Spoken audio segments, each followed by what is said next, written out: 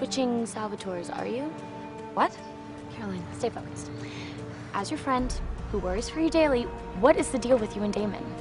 Now that it seems pretty clear that Stefan's never coming back, Lena's friends are starting to step in and say, hey, wait a second, you know, what's going on there? And really starting to push at her and make her confront what's going on in that friendship. I needed one thing from you for my witch to find out why my hybrids were dying. One thing, your necklace, and you lost it.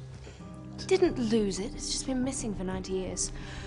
Stefan is hanging out with Klaus and Rebecca, who we of course now know is Klaus's sister in one of the originals. So what do you think? I like it. What? I said I like it. I can always tell when you're lying, Stefan.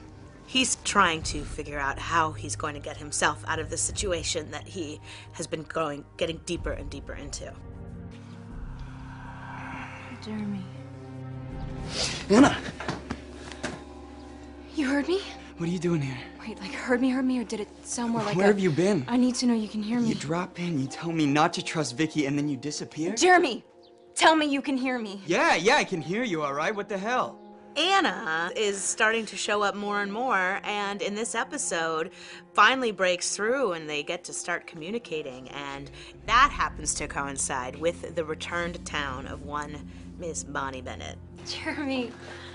Who has been road tripping with her father, family bonding all summer, and has missed out on all of this relationship and ghostly drama, and steps back into it right at a time when Jeremy is really starting to question what feelings he has for these women that he loved back, before he got into a relationship with Bonnie in the first place.